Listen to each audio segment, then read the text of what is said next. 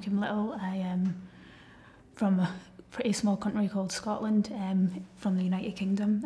I grew up in a pretty small village in the northeast of Scotland in a family of 5. I have an older sister, Judith, and a younger brother, Ewan, so I was the middle child growing up.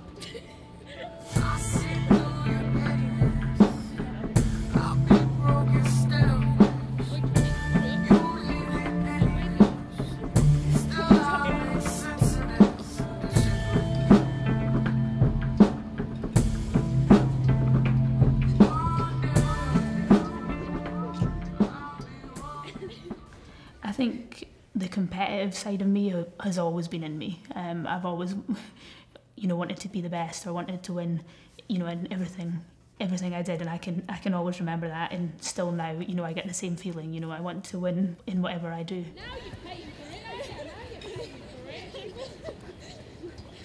for it. I lived away from my family, as in my mum and dad and siblings, for 6 years, so I'm used to that almost, not seeing them as much. So that's not almost that different, because I wouldn't see them, every week, even if I was in London, although I'm a lot more miles away from them. My boyfriend still lives in London, so I miss him a lot. His family are all from that area, so yeah, that as well. I'm still quite young, and I think it's quite different in the States.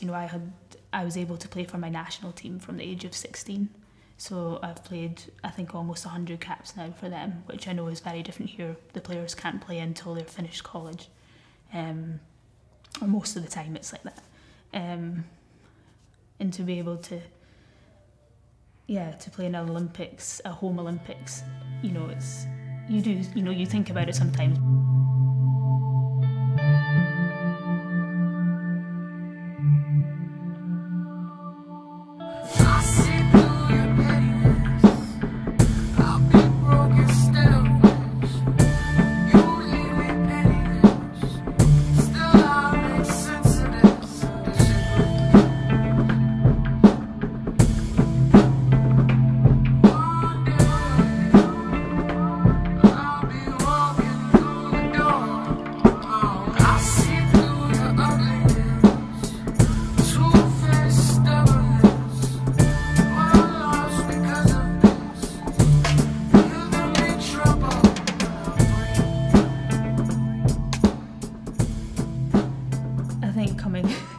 Coming out to America, especially to live here for the first time, everything seems like there's 10 times more of everything. So the supermarkets are bigger, there's more food selection, there's more, things to do. I think Seattle especially, there's, a lot of things to do too. Now, how long have you been with your boyfriend? About 3.5 years. That's got to be a little tough. Yeah. Mm-hmm.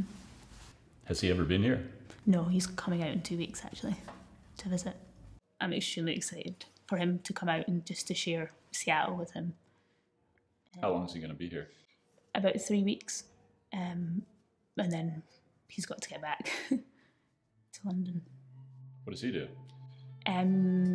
He is at university just now, and he plays semi-professional football in England.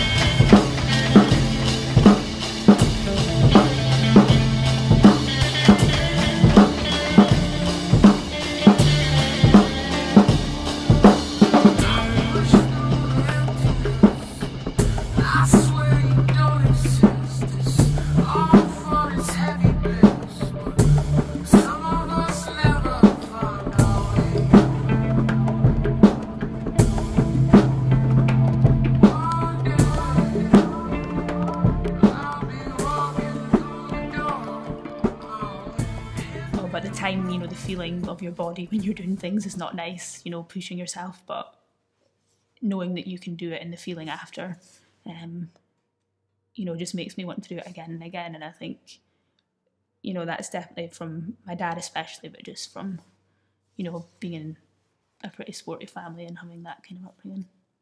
What about juggling? Did you ever spend hours juggling the ball yourself? Yeah, that's another, like, I would go out and, you know, train fitness. I would go out and take, you know, the football out as well.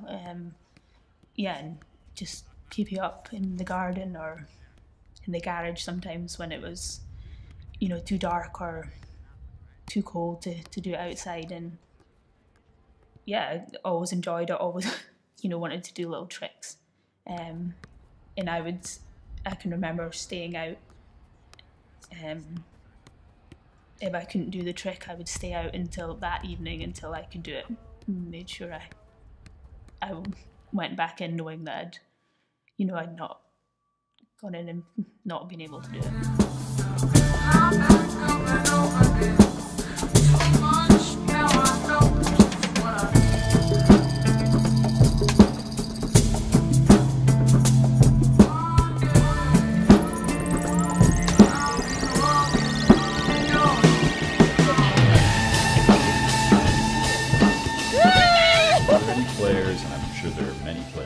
The whole team is full of great players. Yeah.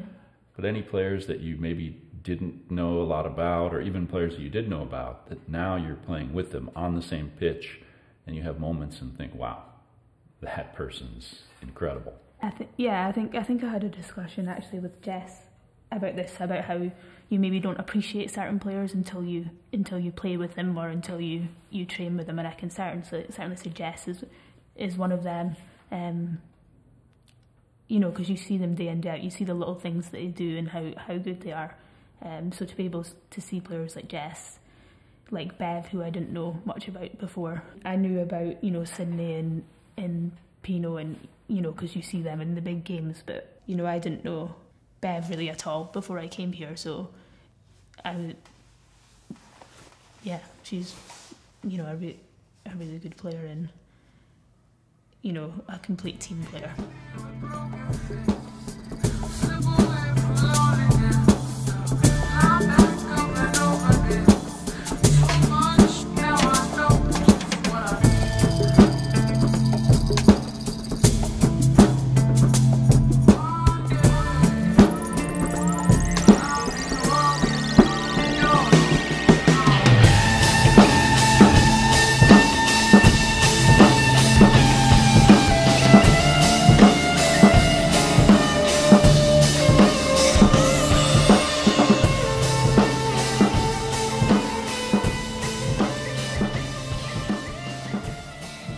If I were to ask your boyfriend, what do you love about Kim? What do you think he'd say? I don't know, you'd have to ask him. Then I'll turn it around. What do you love about him? I think his self-confidence, probably. He would chat to anyone and get along with anyone he ever met. I think that's probably one of the biggest things. You don't feel like you're like that? No. He's much more confident in that sense than me. Okay, one more thing. You're very young, so you don't have to really think about this. But some people, you saw the Sid and Pino interview, and here I'm surprised to find out that Sid actually thinks she wants to have kids when she's 26. Where are you on that whole subject? Because I think that's a pressure on women that's different for men. Yeah, it's a lot different to male athletes because their bodies don't change. So, yeah, you know, I want kids, I think. I'd like to have a big family, but I wouldn't say I'd put an age on it, an exact age. And you think that your current boyfriend, what's his name? Tom. You think Tom's the one? Yeah. He must tell his friends, you gotta see my girl play. Well, he thinks he's better than me, so... So, yeah. Really? And I always say I'm better than him, but That's just a... Well, I think he's got a ways to go. You've accomplished an awful lot. Thanks, Kim. I appreciate it. Thank you.